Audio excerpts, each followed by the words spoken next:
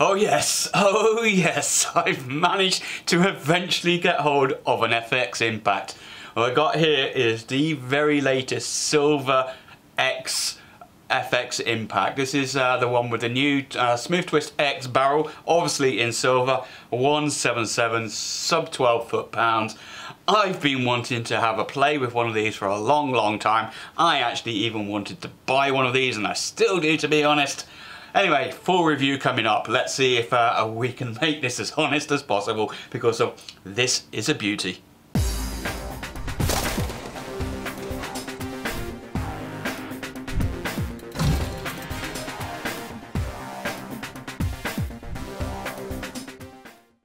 Hi there YouTubers, it's Steve here, aka Catanonia, and on this channel we do a whole load of air rifle and air pistol reviews as well as technology reviews. So if you stumbled upon me by accident, hit that subscribe button, check out our other videos, and also check out the video description where I'll put links to the Facebook group where we have a great chat. Come and join us on there as well. However, today's video is all about the much wanted and requested review on the FX Impact, and I have eventually got one. And not only have I got one, I've got the latest one as of 2018. This is the FX Smooth Twist X version, which is the latest one, and it's called the Silver X. You can get the Black X, being black body or silver body, and it's got the Smooth Twist X barrel on it with the extendable shroud on it, like so. But this is an absolutely much coveted air rifle. They've been out for some time. They are as hard as rocking horse. You know what to get hold of. Every time they come up second hand, they are snapped up, and for very good reason, I've been told. But I've yet really to play with one, and I've been wanting to get hold of one for ages. So a massive thank you to my subscriber out there, Martin, who literally has only just got this and then gone away for Christmas and let me borrow it for 3 to 4 weeks. So yeah, thank you very much, Martin. Absolutely awesome. So, what have we got? We got the FX Impact, right? So this has actually been around for quite some time, 2, possibly 3 years now. Don't quote me on that, but basically, when bullpups started to become very popular, FX brought out this rifle, and lots of the bullpups in the early days had the cocking lever at the back, and basically FX brought it with the cocking lever up the front here, with the linkage all the way up, and the magazine still at the back. And of course, it is a skeleton look rifle, and it's basically got Picatinny rails all over it, and it really took the world by storm. Massively took the world by storm. Now, it did have a few problems, like all new technologies does, and it did get a little bit of a bad reputation right at the beginning, but that's all a long time ago. That's all well and truly been solved on there. But you can get these, and obviously I've got the latest version here, which is the silver or the black X with the Smooth Twist X barrel system, but you can get these in a 177, you can get them in 2.2, 2.5, and 3.0. You can get them sub 12 foot-pound, you can get them in FAC, and obviously you'll get them in whatever your countries allow you to have them in there. In the UK, they're imported at the moment by ASI. So I'm going to give you some specs with this one. Let's just give you the basics on here, because lots of people like to know it. Its weight unscoped is 3.2 kilograms, so it's fairly light. Its length is 780 millimeters with the shroud retracted. You extend it out and you go up to about 920 millimeters. What you've also then got is you've got a barrel size, and I'm just reading this off the cues here that I've got. Barrel length is 500 millimeters, and that's in your 177 and 2.2, but then that barrel actually goes up to 600 millimeters when you go to the 2.5 and 3.0 calibers on there. We are looking at a 480cc carbon body bottle system on here, 250 bar fill on that. And your shot counts, well, let's just be honest, if you're operating sub 12 foot-pound, 2.2, you're just shy of 500 shots. 177 not far behind that. But I'll leave some of these specs down as well, but if you are actually operating an FAC, your 177 out of the factory comes at 18 foot-pound and you get 180 shots. Your 2.2 is operating at 30 foot-pound and you get 130 shots. Your 2.5 is operating at 45-ish foot-pound, and you're getting 100 shots. And your 3.0 caliber is operating at a massive 82 foot-pound, and you're getting 40 shots from a full fill. So yeah, you can see, you know, the buddy body system on here really works well. But like I said, you get it all in major calibers. And the other big selling point about this is the fact that the barrels can be swapped out. You can release some screws up here. You can slide the barrel out, so you can slide your 2.2 barrel out and put a 3.0 barrel in there. You change the pellet probe over, you change the barrel. You can buy those kits. Obviously, just make sure that you've got the right barrels and that you're not going over 12 foot-pound if you're limited to that. Check the video out I'm leaving up here, all about that I found on the Crown. But you can swap the barrels out on here. That's a major big selling point on this. And the other major big selling point about with the FX Impact is the fact that you actually have multiple power settings. So the first place that you get the power setting is here, which is basically the hammer spring tension, and you can dial that up and down. There's I think about 9 or 10 settings on here, so you can dial that up and down. Now on the front here there's a little screw, I don't know if you can see in here, I'll leave some pictures, but this is like your valve pressure as well. So that's equivalent to the newer Crown, where it has the second dial where you change it, which is the pellet probe size. It's very similar to that. You remember the Impact came out before that, and that's there. And then underneath in here, and behind the trigger, and I'll try to leave you some pictures for that. Under there is your regulator setter for those guys that are FAC. Now obviously when you do get this in the UK, and I can only speak for the UK here, but when you get this from ASI, then it is all set up with anti-tamper, so you can't actually mess around with it. And for those wondering that if you can take this as a sub 12 foot-pound and turn the dials up and get it over 12 foot-pound, no you can't. Again, your importers will set these all up, all like RFDs do, so that the maximum it can go is 12 foot-pound. All you can do is dial it down. So there's a lot going on with this rifle, and this is a rifle that I really wanted. I've always set my heart on it. But anyway, let's move around the whole rifle and just show you the ins and outs of it. Like we normally do, we'll do our walk around. So at the back we've got obviously it's a solid butt plate here. Now this little screw, you can undo the screw and you can move this butt plate up and down. So it's got a bit of vertical movement, but you can't twist it, you can't give any cast on there. But like I said, it's all very skeleton. At the back here is where your magazine goes in. Now your magazines are absolutely humongous. They're the large shot magazine systems. Now I know there are some aftermarket smaller ones with lower capacities, but these magazines are basically the same as the FX Crown magazines. And let me give you the specs on them. In 177 you've got 21 shots. In 2.2 it goes down to 18, in 2.5 it goes to 16, and in 3.0 caliber you go down to 14. But it's the classic old turn the magazine all the way around, put the first pellet in backwards, and then start loading your magazine up normally. They rattle around and you have problems sometimes as you clip the skirts on there. So the magazine system, once you fill the magazine up, then basically it's the black side pointing forward, and it goes in at a slight angle. There's a groove in the mag, and then literally you just slide it in and it goes into the back like so. Now obviously this magazine is empty and the rifle's empty. Now it has an empty magazine system where you can't actually cock the rifle, finalise and push a pellet through, because it has a blanker in here, so you can't load blank with it set up like so. So it's a nice little feature about these magazines. However, you do have to load them up that certain way. But basically you can then take the magazine out. Now it can be quite a tight fit getting that magazine in and out, and I'm just going to fire that action off nice and safe and let that go. So basically there's your magazine loading system. Up here you get your 2 screws where you can then use to remove the barrel, but I'm not going to go into that into this video at all. Underneath here we have our regulator pressure gauge. So obviously this is a fully regulated rifle. There's the gauge for you. Obviously that will be set up sub 12 foot-pound. You cannot mess around with that on there. So that's moving across. We've got a skeleton type stock. We've got a metal or plasticky cheat rest here. It's not an ambidextrous cheat rest. It's meant for right-handers, but I know you can get aftermarket ones with these by just removing some of these screws. And we move forward, basically then we've got the barrel that moves all the way through, and we'll come on straight onto the cocking handle. Now the cocking handle is the classic FX biathlon type cocking handle that we're all used to. Nice and easy, fairly simple to pull out. It's got a definitive pull on it and a spring system on it. You can feel that, and you'll see this block here move. That's the whole block. It's very skeleton look and feel, this is.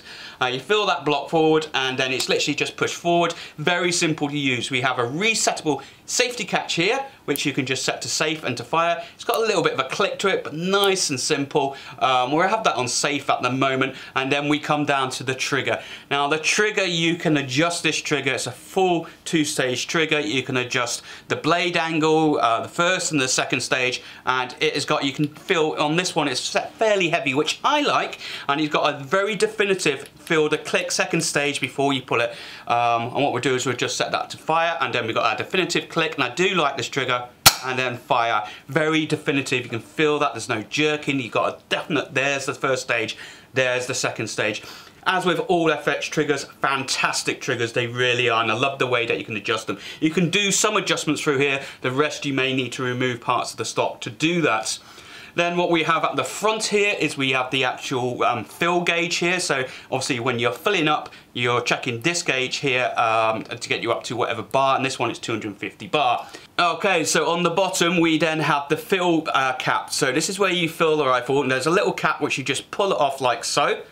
You keep that nice and safe, and it is a standard Foster's fitting on here to fill up to the regulated pressure here.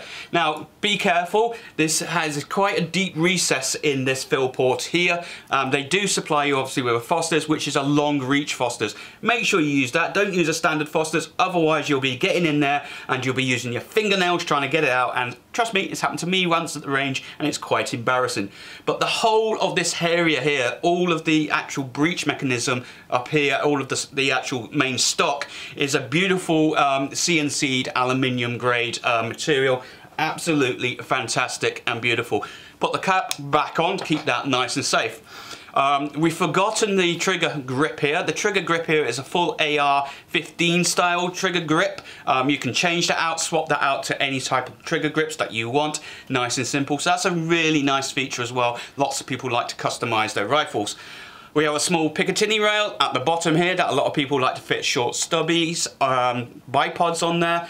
You'll find a lot of people that have to go and spend £400 or £500 on an Atlas style or a clone. That all fits on there. There is a very, very small one, but it's purely, let's be honest, just designed for the Picatinny, for the Atlas bipod style bipods on there. Then obviously we got the 480cc buddy bottle system. And we have yet another Picatinny rail across the side. We have one on the other side as well. So Picatinny rails galore. And across the top we have a standard Picatinny rail across the top on here as well, so you can fit on any of your scopes that you want. Talking about scopes, we've got a Discovery up here. Again, I'm seeing lots of these first focal plane Discoveries. Brilliant price. I'm going to have to do some reviews. This is a VTT 6x24x50 first focal plane. I'll leave some pictures of it in the video as well.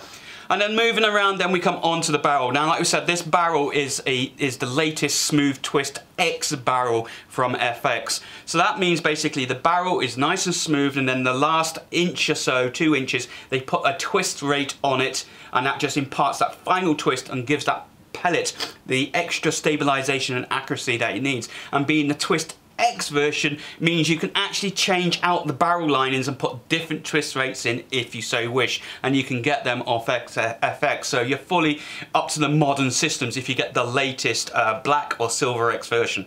Now the shroud will actually just pull out. Now, word of warning, you either fire it with the shroud fully in or fully out. You should not be firing it halfway according to the owner's manual, and it does make quite a noticeable difference. Let's just fire this off. I don't know if you're going to notice this on camera, but that's with it retracted, and bring it fully out. Obviously a massive difference there. That is seriously like me shouting and me sort of like just talking normally. That is a big difference. To be honest, I don't know why they do that. Why not you just have it all the way out? The only thing I can think of is that literally it just helps with storage. Let's turn the rifle around. There's not much else to go on about here other than the hammer spring tension in here, which basically is a very simple way of adjusting the power, which is really, like I said, changing the hammer spring on here. And then it's this part here, which is the valve adjustment on here. It can get very complicated, but you can change that as well. And so this gives you your major power changes, this gives you your fine level power changes, but realistically sub 12 foot-pound, it's pretty much wasted on you, especially when you can't actually change the reg in here because it's all anti-tamper. But that is basically it. Yeah, we've got more Picatinny rails on all around it all. Picatinny rails absolutely galore. But a lovely, lovely rifle. Some say it's pretty, some say it's ugly. I'm in two minds as to which one it is on there, but yeah, a lot. And price-wise on these, new, all of the versions of these new have always been around the £1,700 UK price. They don't really change that much. You may get better deals on there. And second hand, they still fetch a decent amount second hand. And whenever I've seen these come up second hand, they have been snapped up quickly. Everybody wants one of these. Yeah, they are absolutely beautiful. Beautiful looking rifles if you're into this style of thing. It is completely new. It took the market by storm, and it has even started to form some of its own copycats, clones like the RTI Priest and so that have come along and tried to capture this part of the market.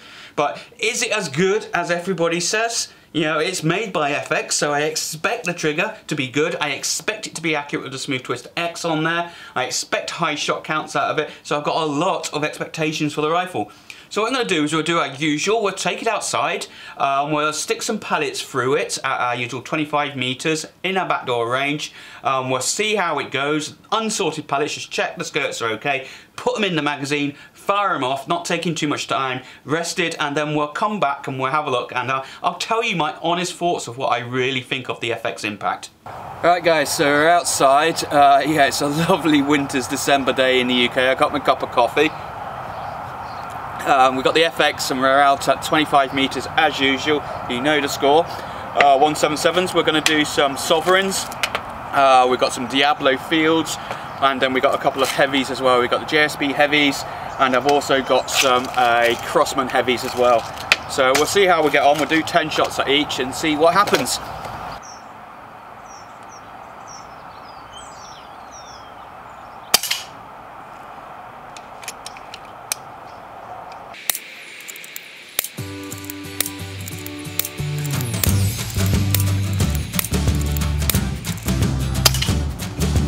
Okay, now onto the AA fields.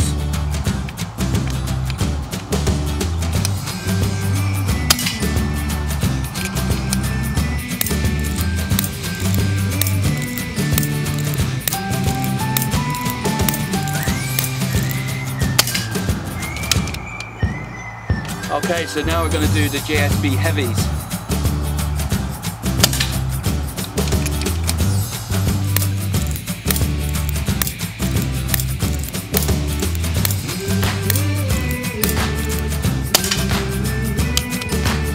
Now for the Crossman heavies.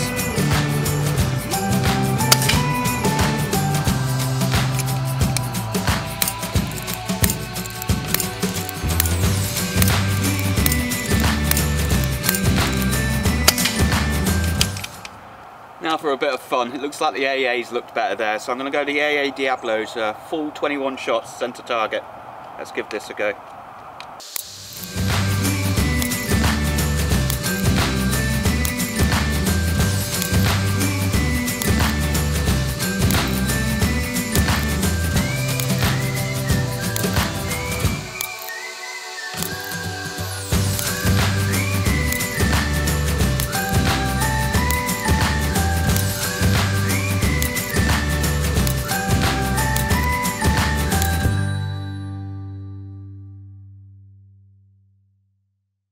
Okay, so I'm back inside, and really, what did I think of the FX Impact?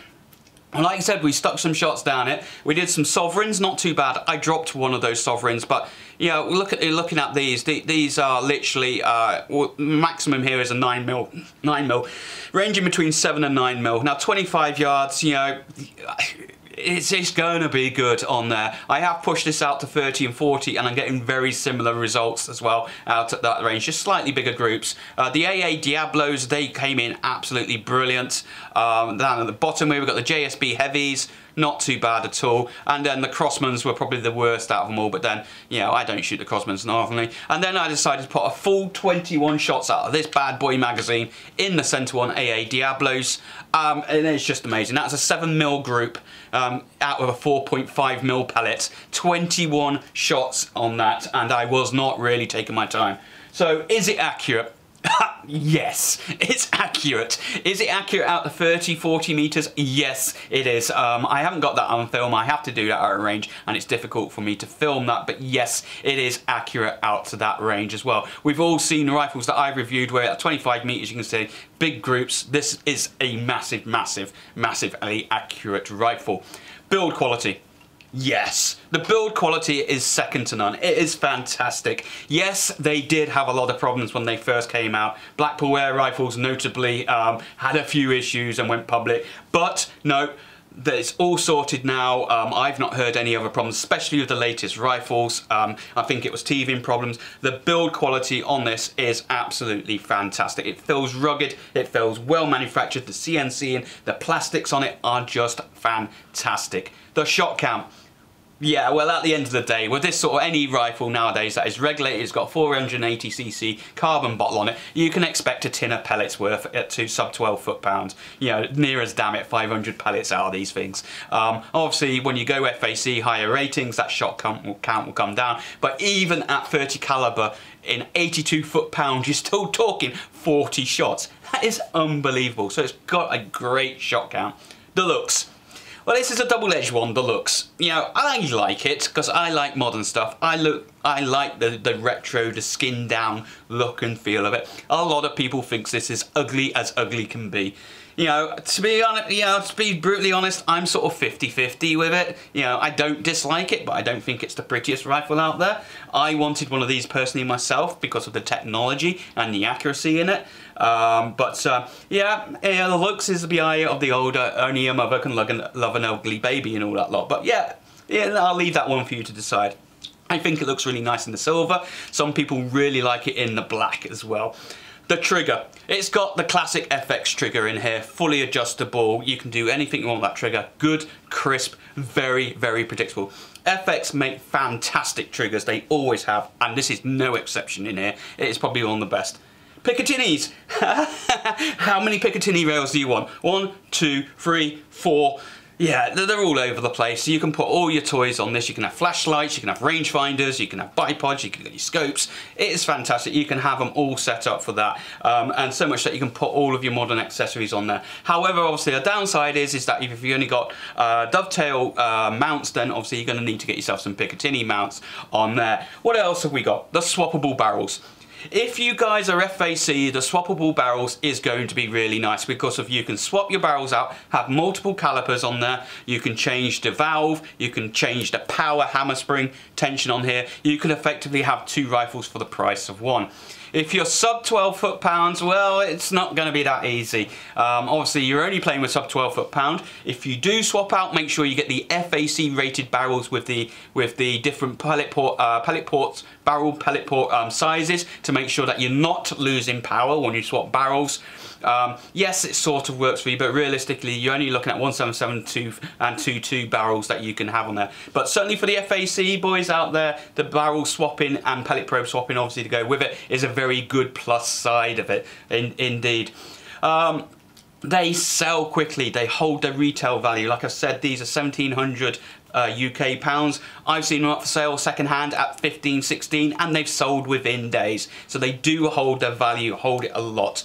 And you're also, because it's a very popular rifle with lots of simple parts you can take off, you're starting to see a lot of aftermarket products coming out for these, like replaceable cheek pieces on here, replaceable butt pads on here, little tools and stuff that you can put on. The fact that these are AR grips on here that you can change these out and put different things. There's a lot of customizable about this, and that's the nice thing about skeleton rifles with all of these bits and pieces. It's such bare bones, is that you can swap stuff out. So there's a lot of very good things going on about this rifle. So much so that, you know, that I am still thinking about, shall I buy one or not?